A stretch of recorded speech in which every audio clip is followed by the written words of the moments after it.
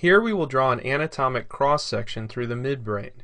First, label the bottom of the diagram as anterior and the top as posterior.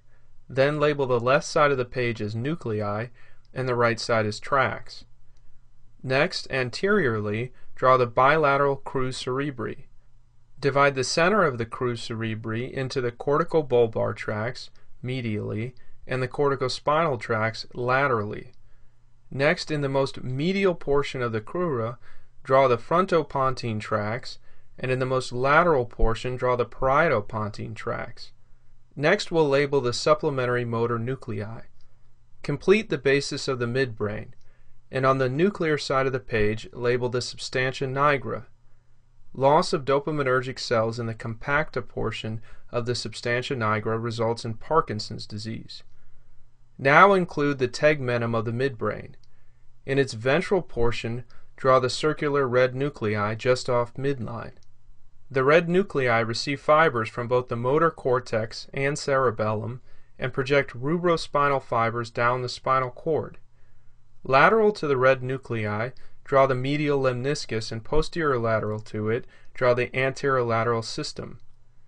Lower in the brainstem, these sensory bundles lie more medial, but here indicate that the midline position nuclei push them out laterally. Next, internal to the medial lemniscus and anterolateral system, label the trigeminal thalamic tracts. Now label the cerebral aqueduct as the cerebrospinal fluid space of the midbrain. Then label the surrounding periaqueductal gray area, and then the midline raphe nuclei, which run the rostrocaudal length of the brainstem. The periaqueductal gray most notably serves in the suppression and modulation of pain through opioid neuropeptides, whereas the string of raphe nuclei is primarily serotonergic and is heavily modulated by psychotropic medications.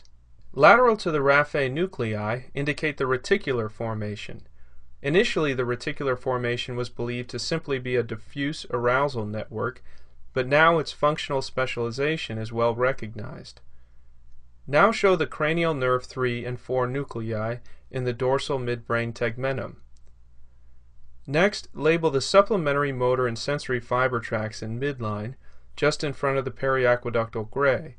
They are the medial longitudinal fasciculus, and lateral to it, the central tegmental tract.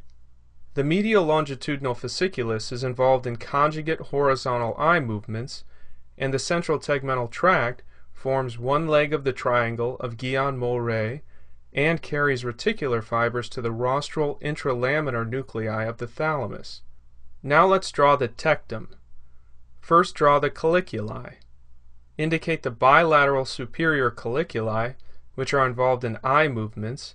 They reside in the upper midbrain, and then the inferior colliculi, which are involved in auditory function.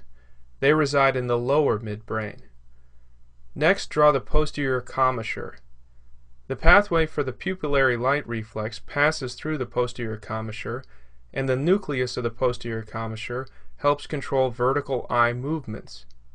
Next, label the tectobulbospinal tract, which originates in the superior colliculus and decussates in front of the medial longitudinal fasciculus. Regional stimulation of the superior colliculus stimulates efferent impulses through the tectobulbospinal tract to the brainstem and upper cervical nuclei for head and eye movements. Finally, show that fibers from the superior cerebellar peduncle, the major outflow tract from the cerebellum, decussate in the central midbrain tegmentum. This concludes our drawing of the midbrain.